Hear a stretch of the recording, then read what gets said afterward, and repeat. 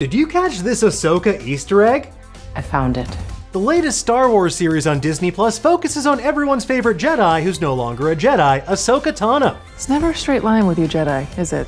The 2-episode series premiere dropped on Disney Plus on Tuesday and reintroduced us to some of our Star Wars Rebels faves. But did you catch that deep-cut Easter egg about Ahsoka creator Dave Filoni in episode 1? When Ahsoka's flying to meet Hera, her ship's transponder code is T61974.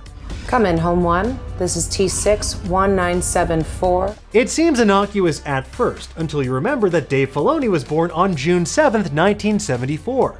As for that T, it could be anything. I don't know, 10-gallon hat, Trapper Wolf's character on the Mando, Thrawn, a Thin Taylor Thomas, could be anything.